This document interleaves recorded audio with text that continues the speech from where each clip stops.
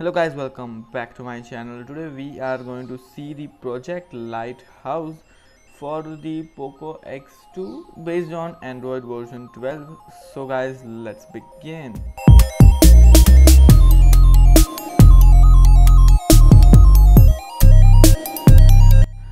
Here is the Android version 12 and the project here is the Lighthouse and the version here is Sailboat version. The security patch level is the previous month 1 March 5th 2022 and the kernel here is as usual the Redcliffe kernel. Here the kernel hasn't changed.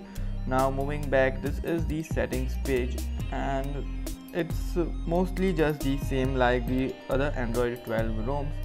This is the home screen UI, the launcher here also it's just the same, the quick settings UI. This is the Android 12L version, but there are not much changes here from the Android 12 and also the features here are missing. I don't think it's the Android 12L version because there are so many Android 12L version features missing here in this ROM. So in the system these are the options, and in the gestures the quick tap option here is missing here, and these are just the same options available. The double tap here is available, which works fine. We get to see the system update. The updater here is available, but you will not be able to update because the Android 12 all the ROMs just get encrypted, so you will not be able to OTA update the ROM. Moving back, this is just the same. The security, the face unlock here is working fine, but it's slow, it's not that fast. Fingerprint scanner works perfectly fine, no issues in that. Now moving back, these are the options, the wallpaper and styles here. It's just the same Android 12 ROM, nothing here is new. Now let's just skip to the supplies here.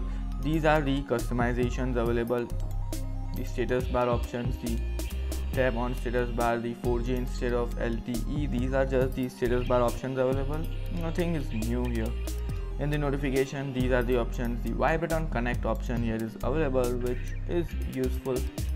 Then the power menu, the lock screen here is also just the same, nothing is new. And in the lock screen we get to see the UDFPS haptic feedback. We don't get to see the under display fingerprint scanner, so it's just useless option. Then in the buttons, these are the options, and we can skip music tracks by pressing the volume buttons.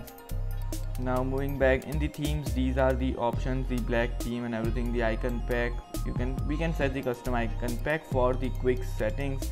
This is the currently how it looks, the icon pack. Now moving back, this signal icon style, the Wi-Fi icon style, the icon shape. These are the customizations available, the theming options available in this ROM, and which are enough. Talking about the battery backup, the battery backup on this ROM here is good, I must say. I'll show you the usage. Here's the proper usage. From 87% to 21%, I got 2 hours 57 minutes of screen on time, which is almost 3 hours, which is just average battery backup. And to charge from 25% to 87%, it took 44 minutes, so the charging time here is good. Okay, now talking about the display options, here are also just the same, and we get to see the refresh rate option available here. So yes, that is it. Now moving to the home screen, this is the UI and it's just the same. Now talking about the quick settings, the quick settings is by default in the dark mode.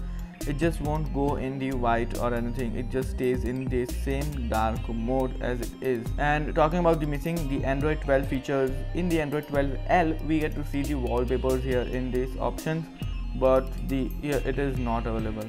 Talking about the camera, the default camera we get to see here is just this normal one, nothing here is available, only the camera and video. And the Google camera was inbuilt available, but it was just not working, so I just uninstalled that and installed another one, this Google Camera 8.1. Now talking about the safety net status, the safety net status has passed and all the banking apps are working perfectly fine, so no issues.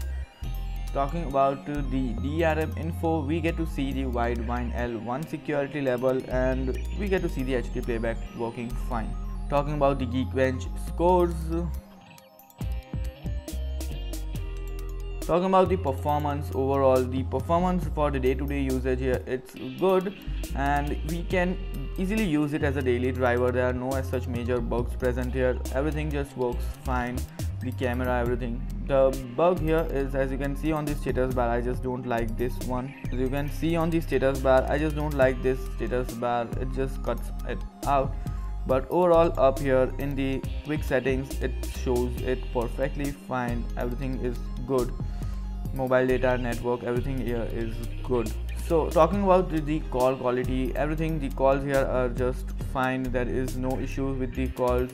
Everything just works fine. Speakers, earpiece, fingerprint scanner, volume buttons. This is the UI for the volume. As you can see, it just works fine, no issues. Everything here is working fine, but there is a bug present here, and which I had faced it a lot. This is what it happens whenever, sometimes like when you try to unlock your phone, it just completely, at the back here it is unlocked, but it will show you the lock screen, and when you try to unlock it, you will not be able to unlock it. It will ask for password, and when you enter the password, it will just not unlock. So this is a bug present here, and you will need to reboot your phone to unlock the phone. So this is a bug, only bug present here, otherwise everything works fine. Yeah, that is it for now. If you enjoyed this video, then don't forget to hit the like button. If you are new to this channel, then please guys subscribe to the channel, and if you have any questions, then you can ask me in the comment section below or in the Telegram group. I'll meet you in the next one. Till then, stay safe, have fun, and bye.